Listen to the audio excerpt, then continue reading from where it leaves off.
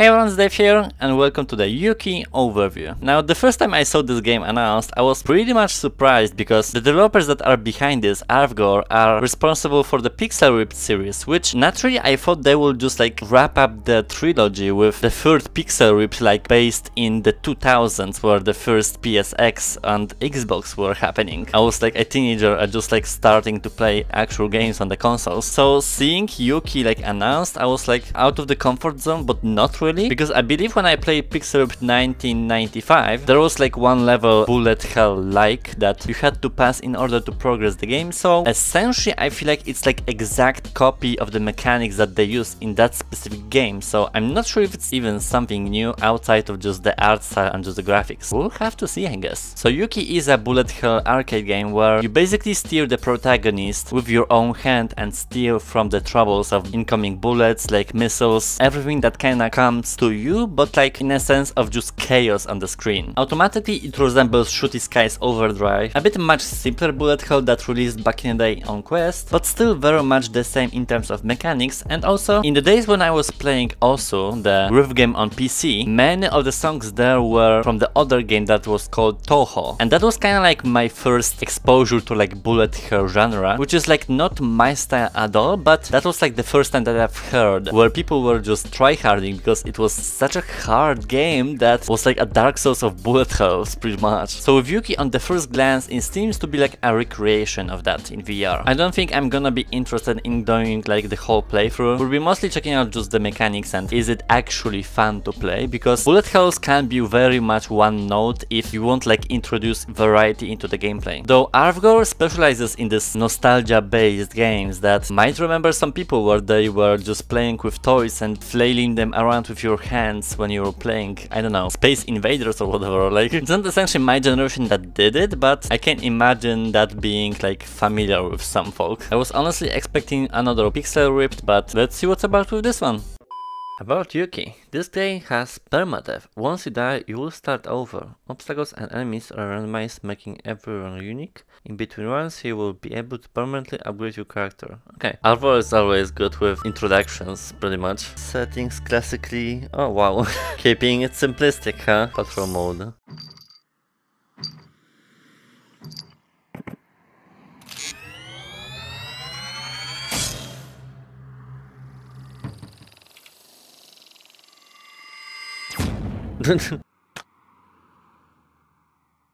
The lightning on the things are crazy. I can see the lightning reflections on the screen. I'm expecting to be, yeah, room scale, but I'm sitting down, whatever. Cars passing by, golden fish, drugs. When you can't believe in yourself, remember that I do. Well, that's not me.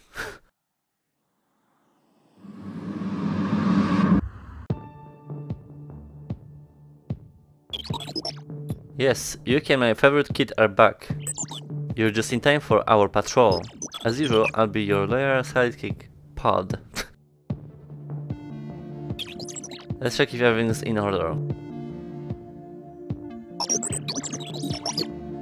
I'm always ready.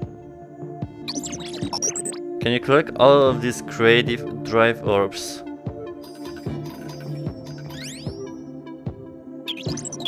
The starflower hovering over us fills our universe with creative drive. It's a very special resource that inspires a great deal of power. What are you doing? In my left hand. Whoa.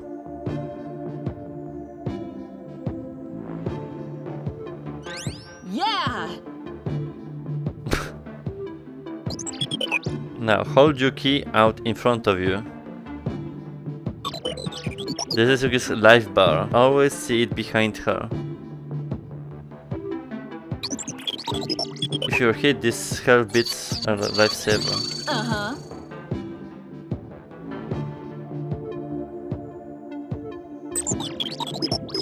Yokalians. They are mostly gone, but we bump into a few stragglers every now and then.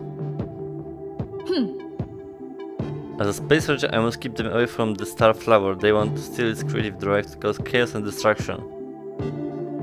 The story. Pull trigger to blast them away. Okay, so you aim with tilting basically. In shooting skies, the shooting will be just constant. Here, like, you can stop, which is nice. Quick press A to activate my shield.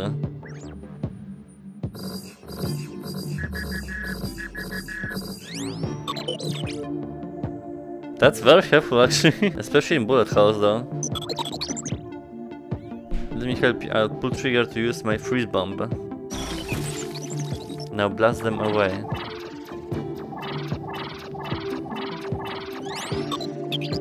Seems easy to understand. Both the freeze bomb and shield will replenish with time. We can put a patrol on the road. We got this. Get ready, my sons are reading a YUKI nearby.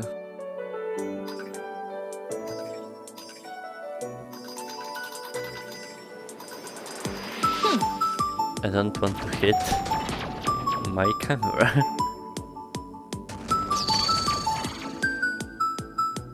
Can I collect with him? Oh, okay. Huh? That's gonna be better. He doesn't get hit, okay. Wow. Pod, charge up, fire rate up. Fire rate.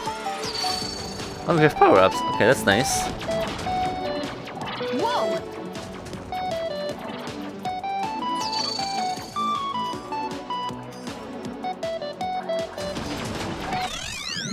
Shield charge up, fire rate up.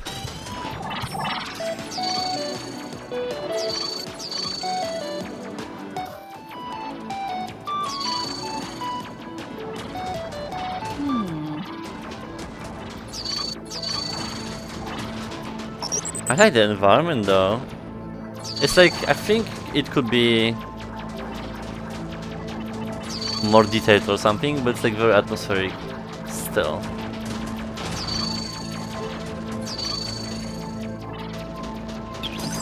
What is happening here?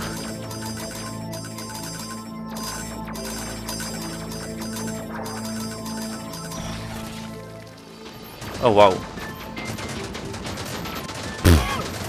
Shit.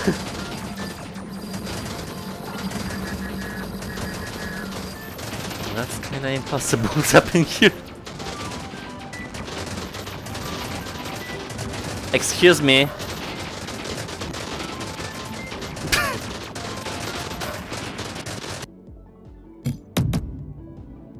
Okay.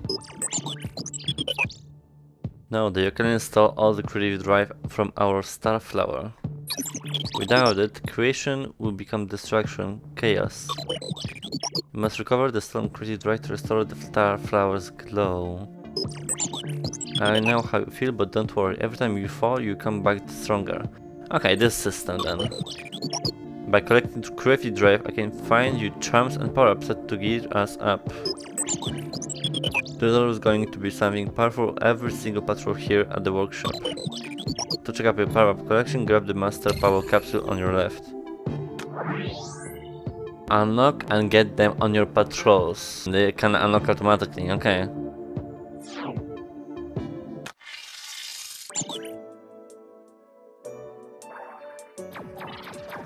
We basically just collect things on the playthroughs and then return to the workshop. Collect stuff again, return.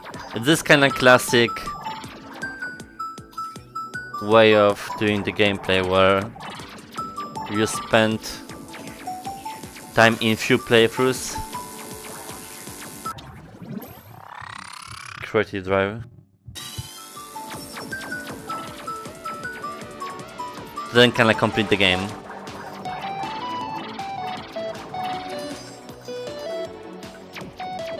I thought it's gonna be way more like chaotic than it is currently, so that's nice that it's not crazy. It's not Toho. For now.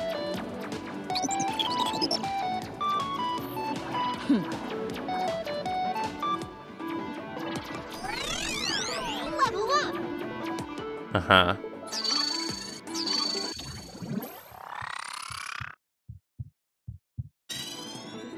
Level up basically gives me 2 shots. Okay.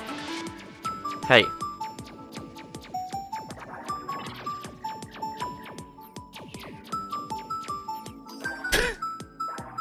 I move the camera for sure. Environment is like... It's not like repeating itself, but it's the same atmosphere, which I guess is fair, so...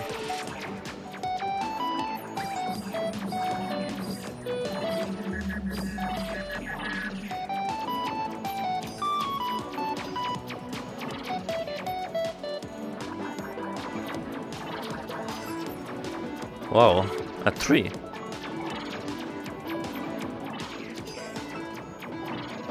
We must keep going. Episode clear! Aha, so the stage is like split in the episode then.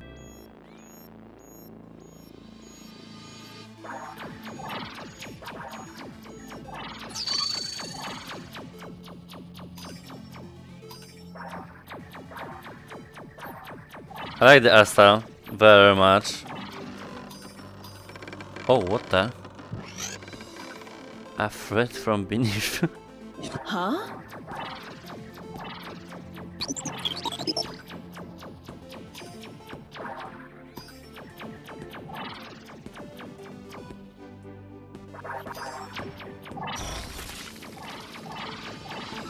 I think I have to use more of those special things.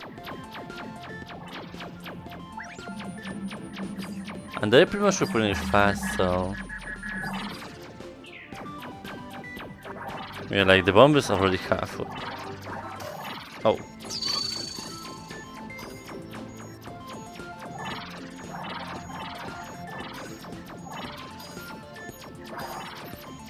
Pod ready!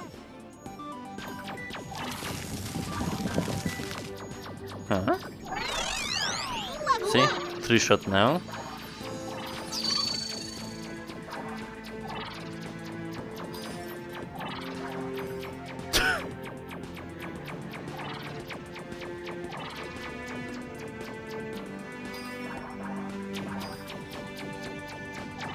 Oh my god.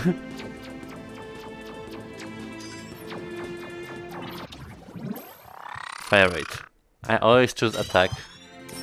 Shield ready!